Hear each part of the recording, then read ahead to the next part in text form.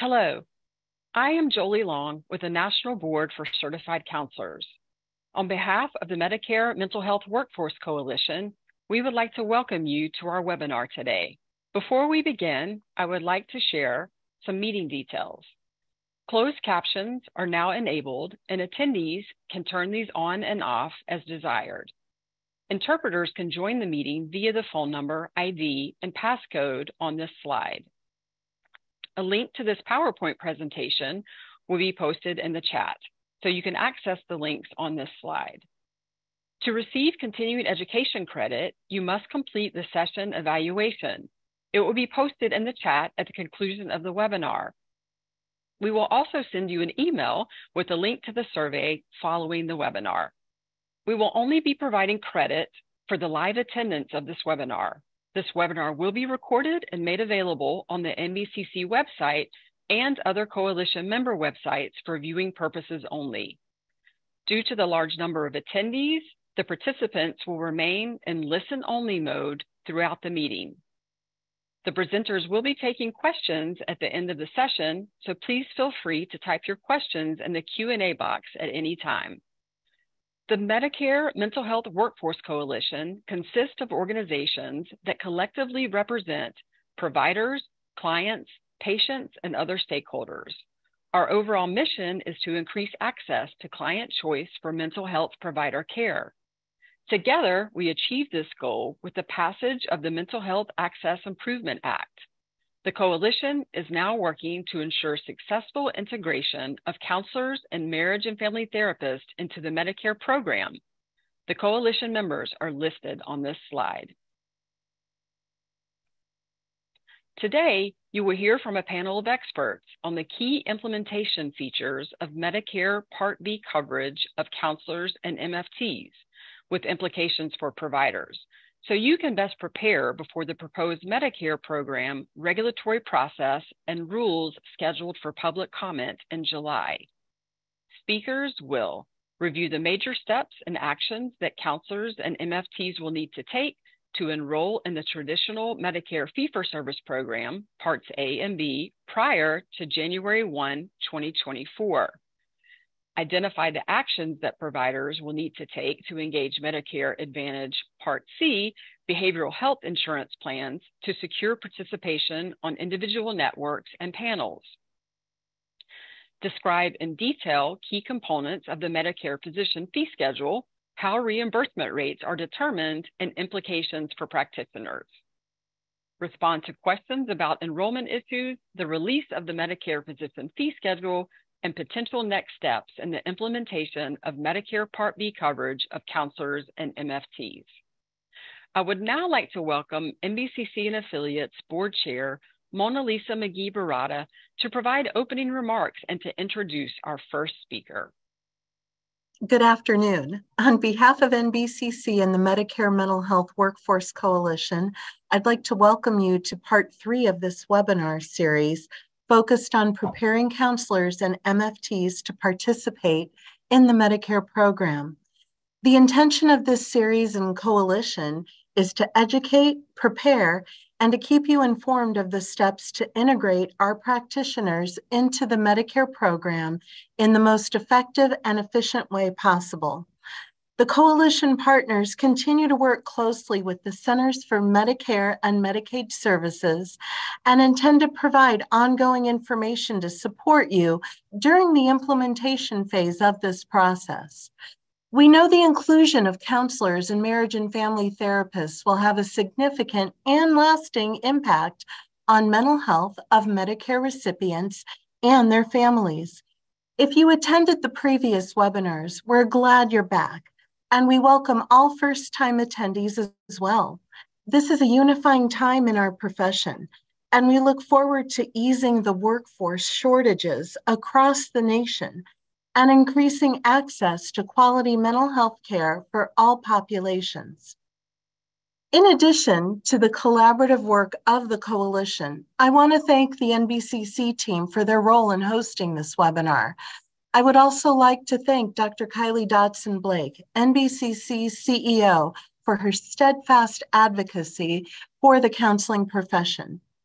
I would now like to introduce you to our first speaker.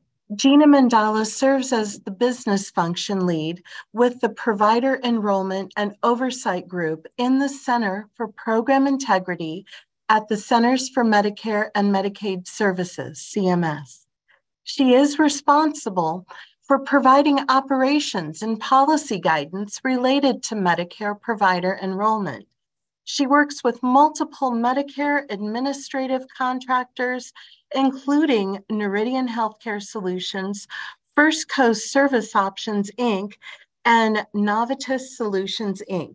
She also works with the National Site Visit Contractors, Deloitte SVS West PMO, and Palmetto GBA. Prior to joining CMS in 2019, she was a social worker, and she has over 10 years of experience in the healthcare field. She received both a Bachelor of Arts in Community Mental Health with a minor in counseling and a Master of Social Work from the University at Buffalo. I now invite Joy Alafio of the California Association of Marriage and Family Therapists to introduce our next speaker. Thank you for that, Mona Lisa. And good day, everyone. And thank you for joining us. My name is Joy Alafia, and I am the Executive Director for the California Association of Marriage and Family Therapists. We are elated that MFTs and counselors will be able to provide quality mental health care starting January 1st, 2024 to the Medicare community. I have the pleasure of introducing our second speaker today, who will share information to help you navigate the process of becoming a Medicare provider. Jeannie Vance is a healthcare transaction and regulatory attorney who is a partner with the Sacramento-based law firm Weintraub Tobin. Jeannie has expertise in Medicare Medicaid payment and enrollment matters, healthcare operations, and healthcare mergers. Jeannie advises healthcare professional groups and associations regarding healthcare licensing and payment requirements for compliant business structures. She also advises on ongoing healthcare compliance obligations as a condition of participating in government payment programs. Jeannie is currently the chair of the Regulation, Accreditation, and Payment Practice Group of the American Health Law Association and was previously the president of the Sacramento Health Law Committee and the vice chair of the California State Bar Health Law Committee. Jeannie received her degree from the University of California Law, San Francisco, and her undergraduate degree from Mills College. We have two knowledgeable speakers for you today, and I will now turn it over to our first presenter. Welcome, Jeannie Mandala, to begin. Hi, everyone. Welcome. My name is Gina Mandala, and I am here to present on getting enrolled into Medicare.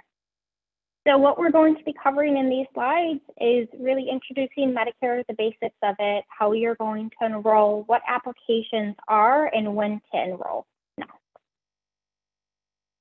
So what is Medicare? Medicare is a federal health insurance program that is for anyone that is 65 years or older, younger people with disabilities, and then people of any age that have end-stage renal disease. So there are various different parts of Medicare. I'm going to be focusing on Part B since this is what will be applying to you all.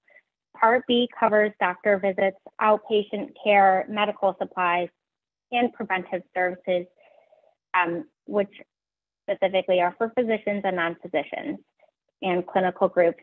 The rest of these provider types won't necessarily apply to you. So Medicare wanted to welcome mental health counselors and marriage and family therapists.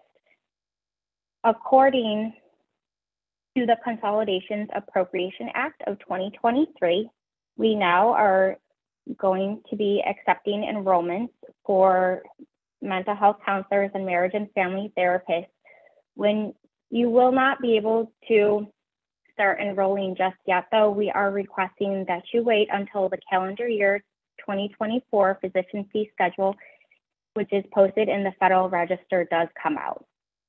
Please note, when you're applying, the earliest effective date that you can start billing is January 1st of 2024.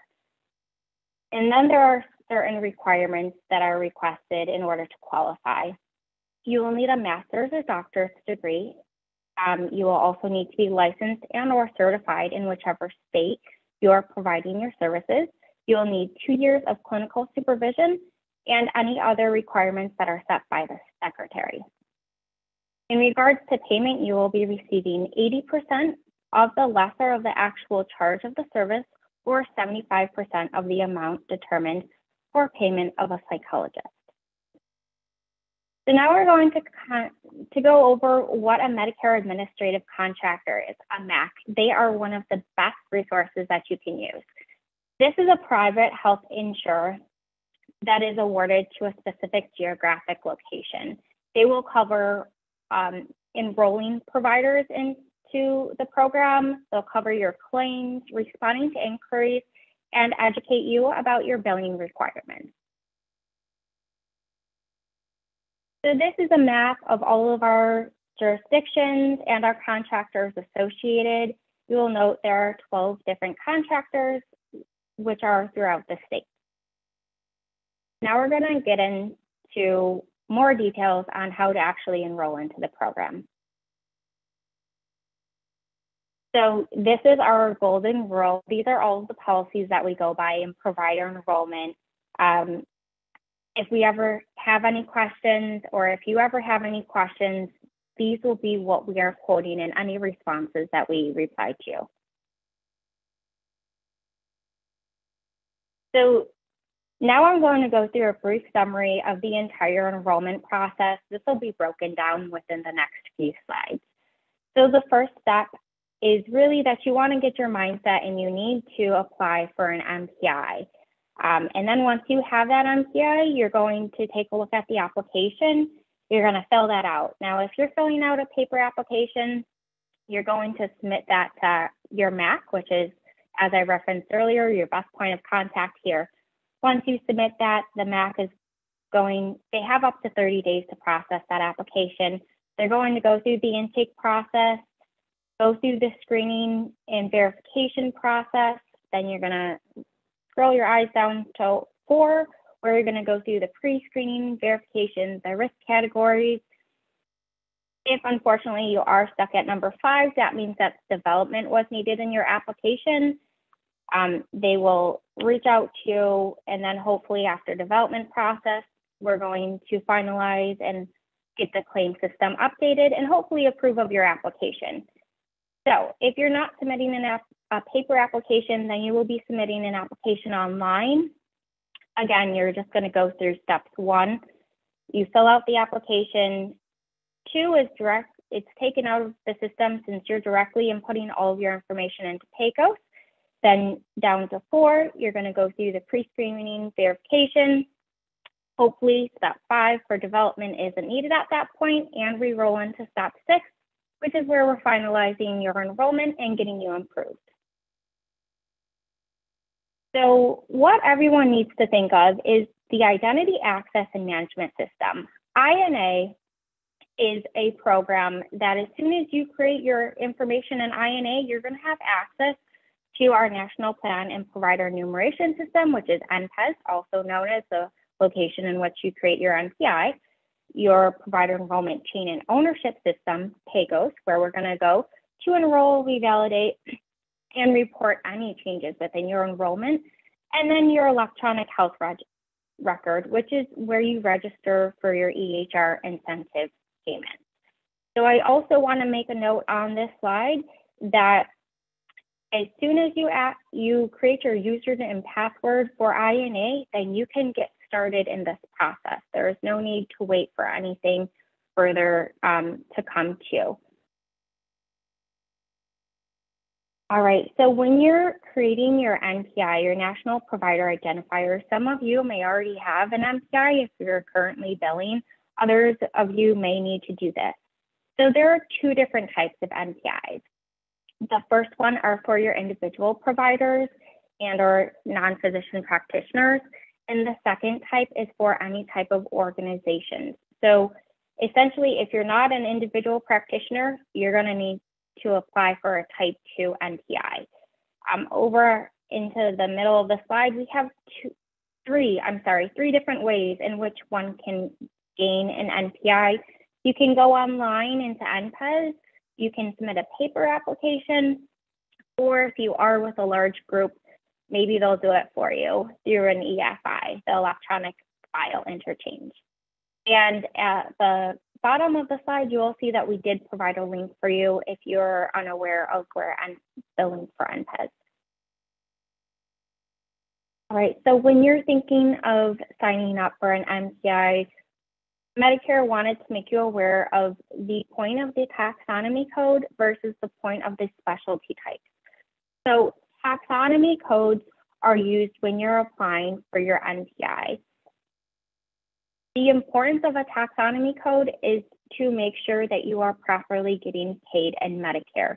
There's a different rate for everything, so we really urge you to focus on that taxonomy code. Another thing to be aware of is that when you are applying for your NPI, there is no screening involved. That is completely different than the Medicare screening that we do. In addition to the taxonomy code, one should be aware of the specialty types that we have in Medicare. So the specialty types for the mental health counselors and the marriage and family therapists, they're abbreviated as MHC and MFT. Those are currently not on our applications. Our applications are only able to be updated every 3 years. So we're not currently at the point of updating our application. So when you are applying for Medicare, we request that under the specialty type, you just select other, and then you can write out the specialty type that you are. And of course, the specialty type in Medicare also depends on how you're paid. Since the taxonomy codes are so important, Medicare has created the link that you see in this slide, which is updated on a quarterly basis to help you get aligned with the correct taxonomy code. On this slide, you're going to see different types of applications that one can apply to. These are all specifically related to our mental health counselors and our marriage and family therapists. Please do not be confused. There are more applications than this. We just found it important to go over what is relevant to our provider types for this presentation. So an 855I is, a CMS 855I, this is an application for individual practitioners and non-physician practitioners. So any individual practitioner, you literally need to use this in order to enroll. Then our CMS 855R is where reassignments occur. So you will need this if there's an individual that wants to work for multiple organizations. You're going to have to actually submit an 855I along with an 855R. Those are two applications that you'll need to submit. And then in completely different terms, there is a CMS 855B. If you are an owner of a facility and like a clinic group, and you want to enroll your practice into Medicare, then you will be submitting an 855B. So who can sign the enrollment application? I think that before we even get into the details of the slide, it's very important that people know what an authorized official and a delegated official is. So an authorized official is anyone with ownership or control interest. This is someone that's generally an owner of the facility, or someone like a chairman, a CEO, CFO. People with that type of title are generally who are the authorized officials. Please note that their signature is legally and financially binding in Medicare. Then, in relation, there's also a delegated official. This is whomever the authorized official delegates to be a delegated official. Their signature is also legally and financially binding. So when you are signing these applications, if you're submitting an 855I, which is your individual application, the individual provider will need to sign that. So if you are an individual provider, you're submitting your 855I, and then you're also submitting a reassignment, which is your 855R, you will need to sign it. And plus, wherever you're being reassigned to, that group, an AO or a DO, will also need to sign that. So that's 2 signatures on your 855R. And then in changing that up, if you are terminating a reassignment or changing a reassignment, let's say you are an individual provider and you decide, I no longer want to work for XYZ practice, then you will need to submit an 855R, and you, the individual practitioner, will need to sign that along with, you, the individual practitioner, will need to sign that, or your organization will need to sign that. So there are various different types of reasons when you're going to be submitting an application. We go through a few general ones here. For an initial application, when you want to enroll into Medicare, if there is a change of information, upon revalidation, upon reactivation, and a voluntary withdrawal. The next few slides will go through these different types of applications. So this slide covers our electronic funds transfer agreement, our EFTs. All providers must receive Medicare payments through an EFT. So this is very important. When you're submitting your EFT agreement, you'll either need to submit a voided check or receive a bank letter verifying your account information. The other portion of this is that once our MACs are reviewing your EFT, they need to confirm that information either with an authorized official, a delegated official, or a contact person. That point is very important because sometimes, unfortunately, our MACs can't get a hold of an AODO or a contact person, and then the EFT doesn't actually change. So just be aware of who is on your applications. And then, of course, if providers who are reassigning all of their benefits to one group, they don't need to submit an EFT. All right, now we're going to get into pre-screening, verification, and how we process the application. So this talks about the screening in Medicare. I don't want many people to be worried about this because I believe you guys all are great providers. So on face value, if you are just a provider who has a degree, and we'll just state it at that, nothing additional in your background has changed, then you are generally going to be at the limited risk. This is where we're going to do some verification and database checks. If you're looking at the moderate, the higher that you go up on that ladder, you're going to have all of the below steps that are added to the screening category. So for moderate, this is like your ambulances, independent diagnostic testing facilities, facilities of that nature. They're going to be moderate risk. So of course, they're going to have all of the license and database checks in addition to a site visit. And then going one step higher, our highest category is a high-risk provider. So these are newly enrolling home health agencies and our durable medical equipment, prosthetics, orthopedics, and suppliers, which are at the high. This means that they do go through fingerprints, they go through site visits, and then they also go through all of their license and database checks. So if you are high risk, this means that one of the following situations would have occurred. So you were excluded from Medicare or a federal healthcare program.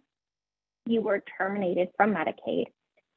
You applied to Medicare within 6 months after a temporary moratorium, or within the last 10 years, one of the following happened. So you had a Medicare payment suspension, your Medicare billing privileges were revoked, or you had a final adverse legal action. So please note, if you didn't have any of those things happen to you, then you are likely on the limited screening category. So let's get into delays. Unfortunately, about 30 to 35% of our applications that we receive are delayed. And delays there are a variety of reasons why there are delays, and the MAC will go back to the contact for additional information. So like we already talked about, our EFT agreements, not having a voided check or a bank letter, education documentation. It's very important that for your degree, you are sharing a copy of your degree. Share copies of those certificates. And definitely we need documentation supporting your supervision, that you have met in the requirements for supervision. Certain states do require like additional qualifications in order to get licensed. And if supervision is a requirement in order to get licensed, you still need to expand on that when you're enrolling in Medicare, because our regulations and our qualifications are different than the state. So we really just want to make sure that you understand we need all of those education documents like directly laid out for us. Anyways, so missing fields, a lot of times there unfortunately are sometimes blanks in applications. We need to send that back if there's wrong signatures, incorrect information, all of those reasons, and more, of course. So when there is missing information, our MACs are going to reach out with a request for additional information.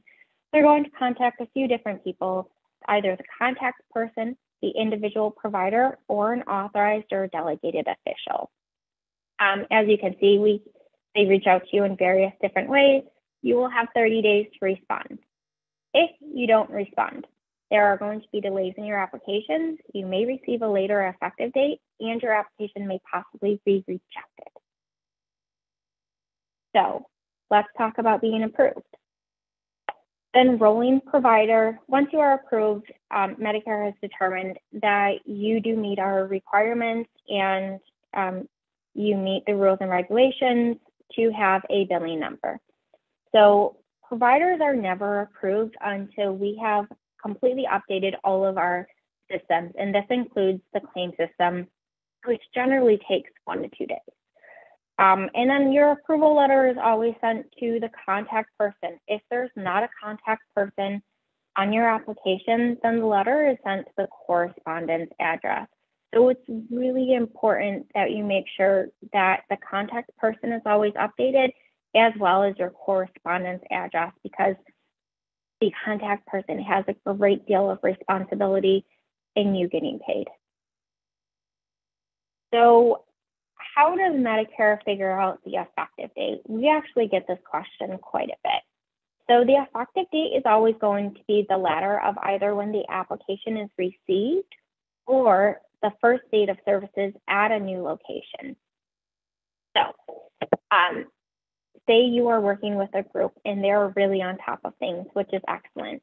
They submit their application on April 1st. The MAC then approves the application, and on that application, you requested an earlier effective date for the providers that are working under your facility. And so as long as you did that within 30 days, you can apply up to 60 days earlier, then your effective date will be granted of June 1st. However, as we all know, sometimes we get busy and we fall a little bit behind. Well, not to fear.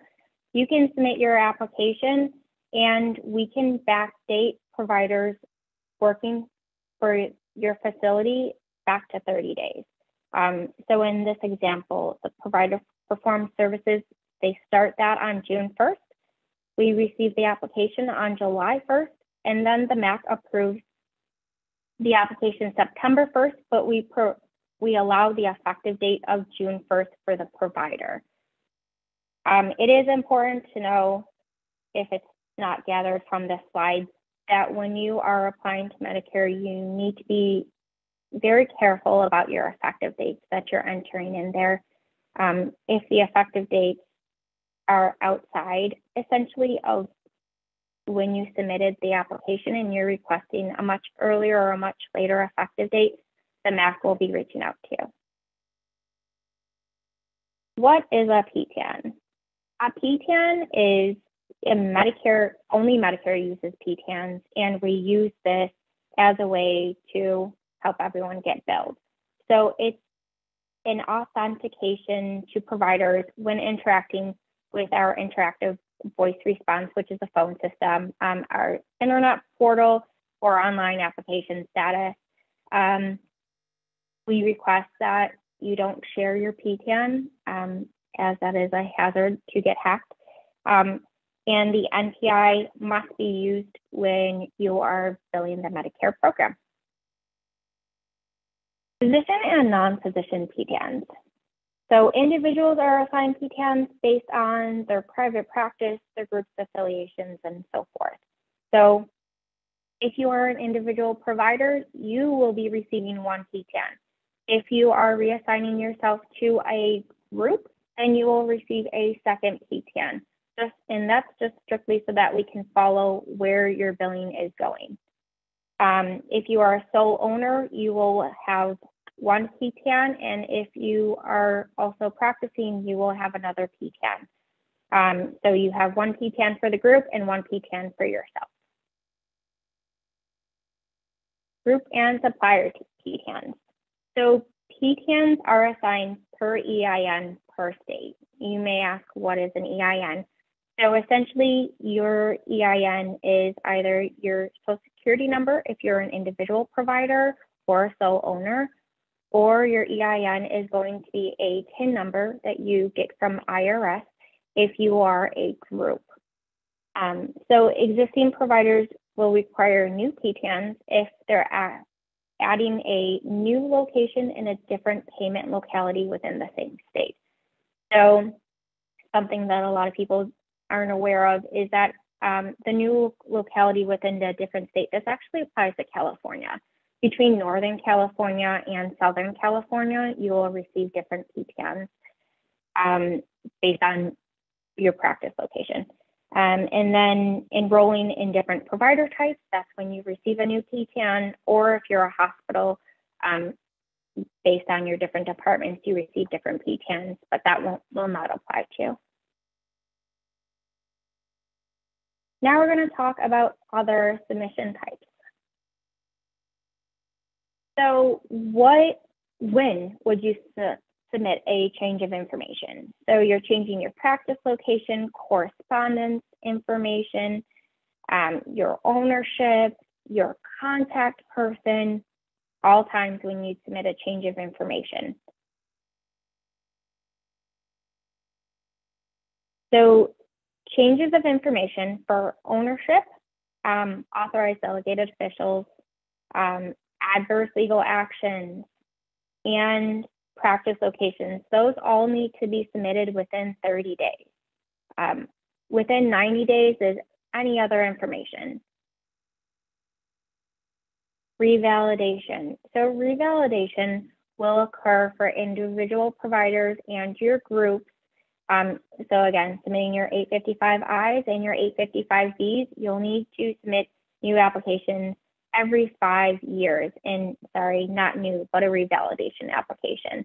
And essentially your revalidation application is just going to confirm that everything that we have on file is accurate. So if you are submitting a revalidation application and you only submit one, you only say that you're working out of one practice location instead of all of the practice locations on your initial application, then the MAC is going to say, okay, now you no longer work at any of those other locations, so we're going to end date all of those. So please be careful when you're revalidating your application. And then these are all of the resources that we have for provider enrollment assistance.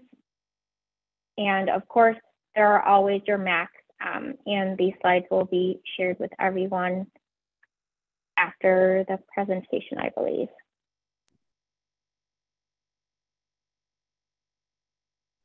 Thank you so much for that presentation and for all of that very detailed information. Gina, we really appreciate that. We're actually not going to take questions just yet. We're going to take them at the end of the presentation. We are collecting them. I know that a lot of people have questions and they're putting them in the Q&A box, so thank you for doing that. I would now like to go ahead and invite Jeannie Vance to give her presentation on the fee schedule.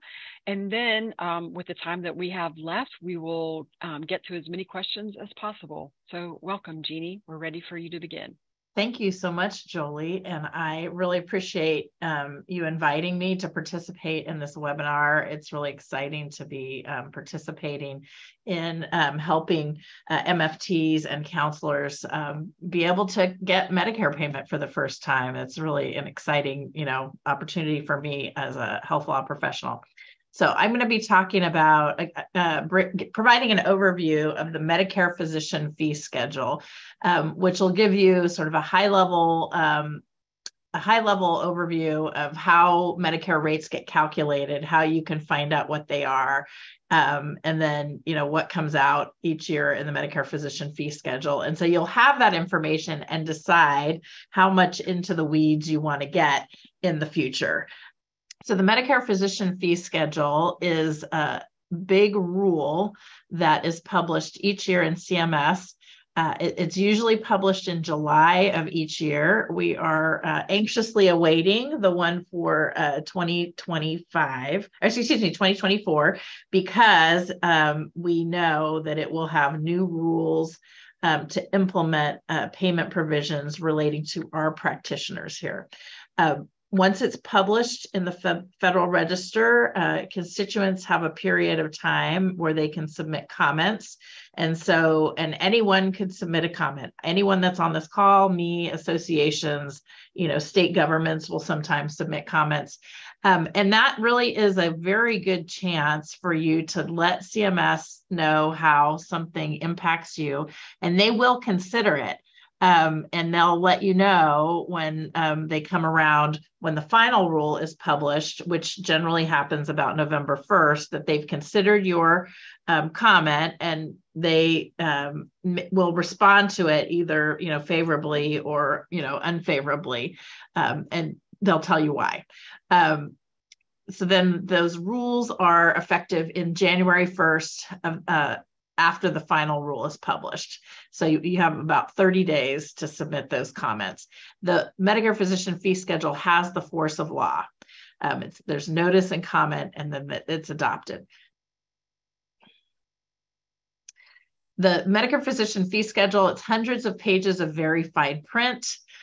Usually what I do is I look at, there's a table of contents with subject headings to sort of scroll through and see what topics are covered, to see which ones I want to engage with. And then also in the Medicare physician fee schedule update are updates to the actual rates that are paid under the fee-for-service program for physicians and other healthcare practitioners. And of course, what we are concerned with here are marriage and family therapists and counselors. In addition, the Medicare physician fee schedule will update rules that apply to Medicare Part B suppliers, which is what you all will be. And each year it's a bit different. There'll be implementation of new laws and then updates to payment policies. Key information for those that are in advocacy positions or maybe will have comments after the rules are adopted is that you can get right there in the Federal Register contact information at CMS for people who are responsible for the substantive issues within the Medicare physician fee schedule. And so what it'll say is, for example, Medicare enrollment, that's a topic that frequently gets changed in the Medicare physician fee schedule. Here's your CMS person that's responsible for that part, and here's how you can get a hold of him or her. Usually it's Frank Whalen, so it would be him there. And then it'll give you information about how long the comment period and what the deadline is, and then the manner of submission for any comments that you might have.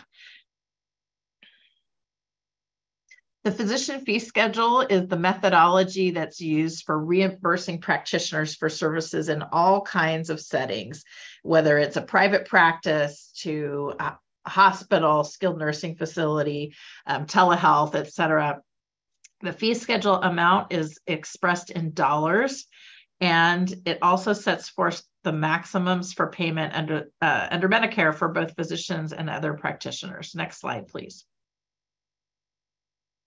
So there will be two potential rates that are applicable to practitioner services. One would be there's a professional rate, and then there's a professional rate if services are provided in a facility. And the reason is because when you're providing a service in your own office, you're providing all of the expense that's required to provide a service. So that includes your office space, utilities, malpractice insurance, the actual person providing the services, et cetera. And then there's a second rate that is a little bit lower that's provided when the professional services are provided in a quote unquote facility, which, the most obvious example of that is in a hospital. So if you're a MFT and you're providing a service in the hospital's providing the building and the utilities and things like that. And they actually can get a little bit of a facility fee that they would bill for separately from you. And then you get a little bit lower of a professional fee. All right, so here is the Medicare physician fee schedule formula. And I am going to go into what each of these things are, but this is how Medicare calculates the payment. And this formula doesn't change. It's the same. What happens is the values assigned to each one of these little, alphabet soup that we have here, those change, and those change in the physician fee schedule each year.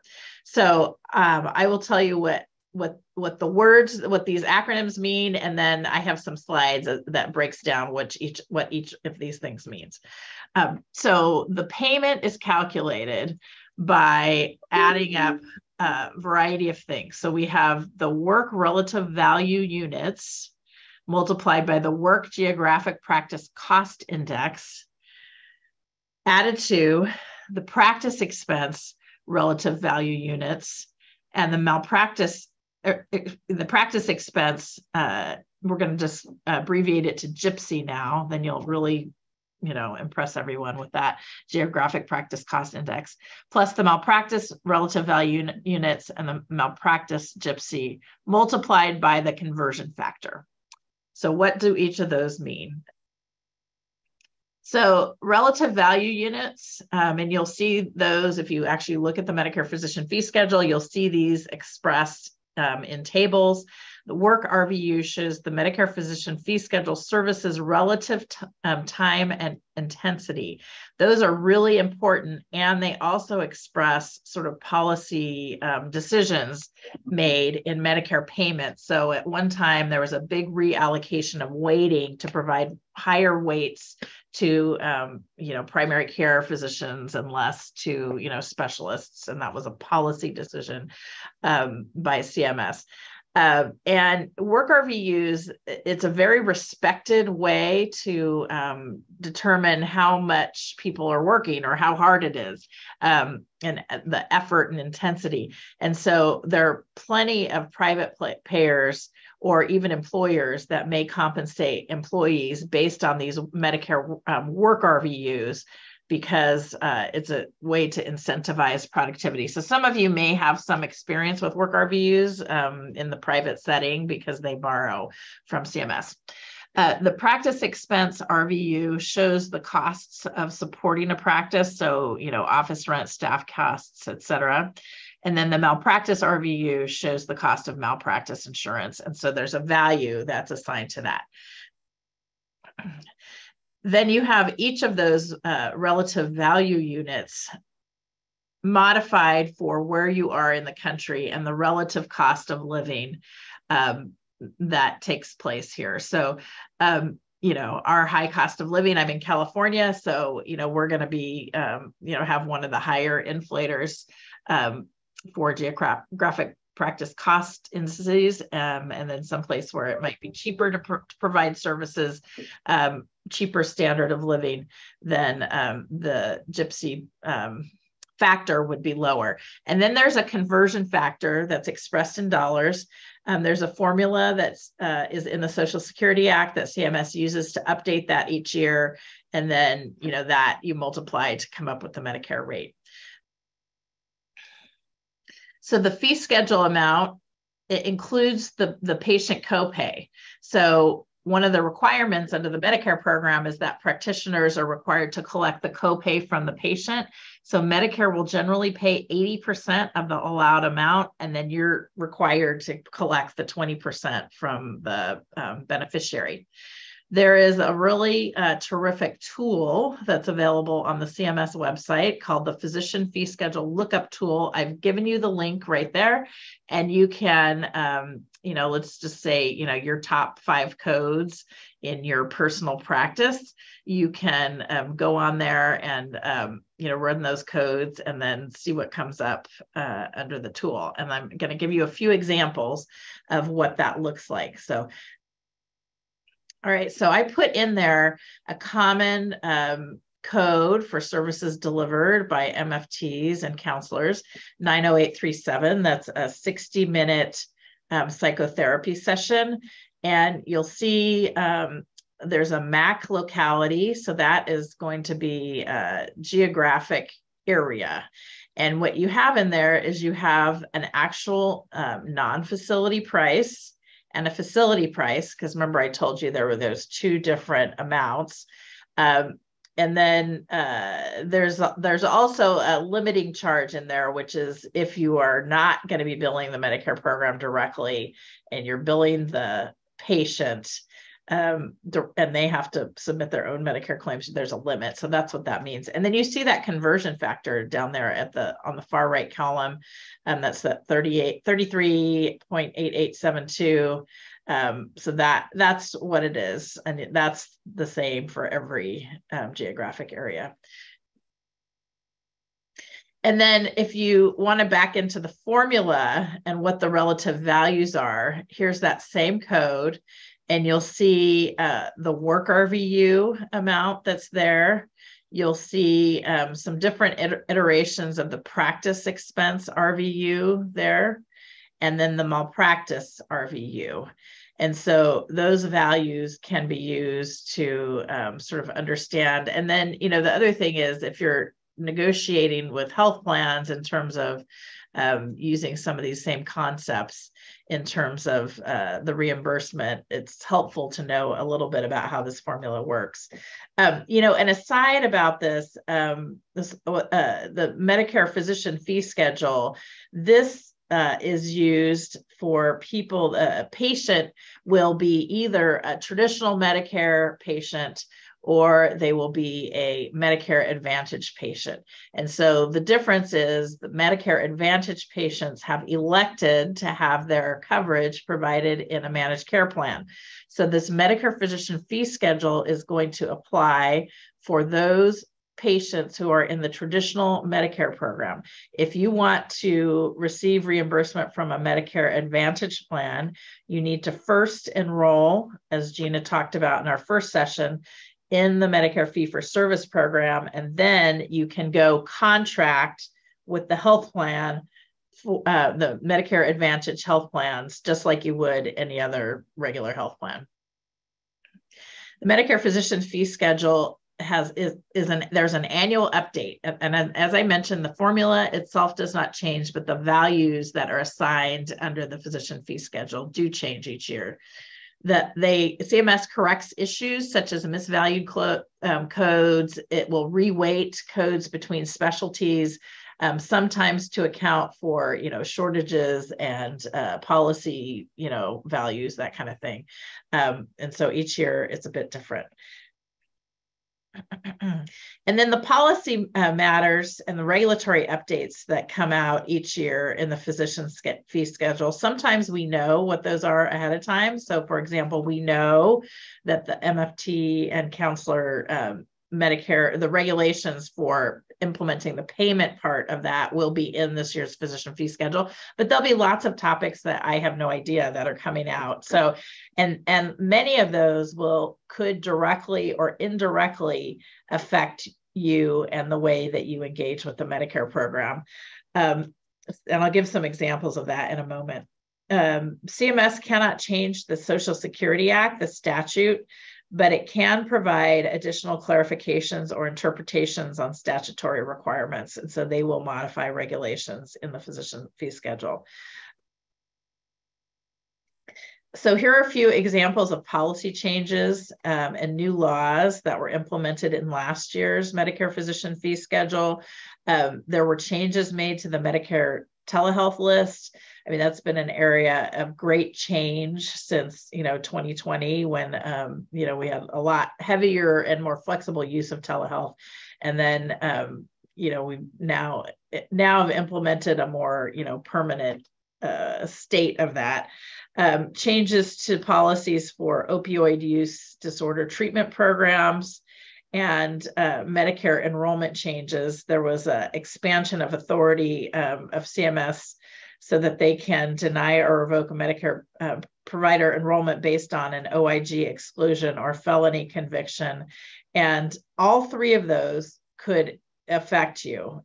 So, it's not just looking at, what are the specific rules for MFTs and counselors, but what are the rules more broadly in terms of providing services under the Medicare program? Next slide, please. Looking ahead to the 2024 physician fee schedule, in addition to the changes we know are coming, there will be adjustments to the RVUs, the conversion factor. There may be other things that impact MFTs and counselors, and those also might be used by other payers. So I don't want to tip us off, but I think we are open to questions. So I'll turn this back over to Jolie. Yes, thank you so much, Gina and Jeannie, for sharing your time and knowledge with us today. You've provided some really vital information to move us several steps closer to January 1st, 2024, when MFTs and counselors will become reimbursable Medicare providers. And so we are going to try to entertain at least a couple questions. We don't have a lot of time left, and we want to be really respectful of everyone's time, especially the practitioners that are on here that may have clients coming up as well, because I know we have a lot of practitioners. So let's, I'm gonna go through a couple questions. I'll just read some out. And whichever one of you, I think it's pretty clear which ones will be enrollment questions and then which ones may be fee schedule questions. But one question that we have, and I think this will be for Gina, is the requirement that you have to have completed 2 years of clinical supervision as part of the licensing process, or do we have to enroll in supervision as a licensed clinician? Hi, this is Alicia. I think we will provide more information on how providers are able to meet those supervision requirements and what's required of you. We do plan to issue additional outreach. This is not the first opportunity that we will have to provide some communication to you on what's required as far as enrollment. We do have a provider enrollment website where we will provide updated information so that we are being clear on what is required for enrollment, including the supervision requirements. Okay, thank you. Thank you, Alicia. I appreciate that. Let's see if we can, let me see if I can find one about the fee schedule as well. For Jeannie, do you believe that the Medicare physician fee schedule will reflect different payouts for in-person versus telehealth services? That has been in the news recently. I cannot speak to that. And I don't think the CMS folks that we have with us are the ones that do the fee schedule. So yes. You know, unfortunately, there are a lot of questions that are very hard to answer. And I think as the fee schedule, you know, as we move closer to that and get in that period of making comments, and then it actually is published, will be answering a lot of these questions. So we'll do our best to answer some of these. I would like to say one more thing too. We're collecting obviously all of these questions, and we are about out of time here. But we've collected them, and we have a frequently asked questions document on the NBCC website under the government affairs page, and we will be putting answers to questions as we get them. So we'll be updating that pretty frequently to try to answer the questions that people have, because all of them obviously are not answerable right now. Let's see if I think we have time for maybe one more. Let's see if I can find a good one here. We have a lot of supervision questions, so just to let CMS know. So it's good that you all are collecting information on that. We do have another one about Medicare Advantage plans. People wanting to know if there's a separate application to apply for the separate Medicare Advantage plans. Can you answer that one, Gina? The program, the Medicare Advantage would be just a health plan contract, just like the ones you already do. It just happens to be that it's for a Medicare plan, and they won't contract with you until you're already in the Medicare fee-for-service. So the Medicare fee-for-service enrollment does not get you access except indirectly into Medicare Advantage. Okay, thank you, Jeannie. I think we have time for this one last question, then we're going to wrap it up. And I have had this question quite a bit myself coming into email, and this is, are associate marriage and family therapists eligible to become providers under the supervision of an enrolled MFT, licensed MFT? Can Jeannie, you or Gina answer that question? Because we have that from the counseling too, like associate counselors have asked that. I don't believe that the statute provided for payment to associate MFTs. Okay, that's I agree. Okay, good. I'm just saying I agree with that. We'd have to wait until there's further guidance. Okay, thank you. That's my understanding as well. Just wanted to clarify for those that are here in the webinar. Unfortunately, we are out of time, but like I said, we will try to answer some of these questions on our frequently asked questions document on the NBCC website. The Medicare Mental Health Workforce Coalition and NBCC would like to thank our speakers, Gina Mendola and Jeannie Vance, for sharing their knowledge with all the participants, and to all the participants for attending today's webinar. The link to the session evaluation is posted in the chat, and we will also email it to you following the meeting. To receive continuing education credit, you must complete the evaluation by July 12th at 5 p.m. Eastern Daylight Time. Certificates will be emailed by July 19th, just to let people know that. We will only be providing credit for the live attendance of this webinar. We hope that you found this session informative, and we look forward to seeing you in future webinars. Thank you, and we hope you have a wonderful rest of your day.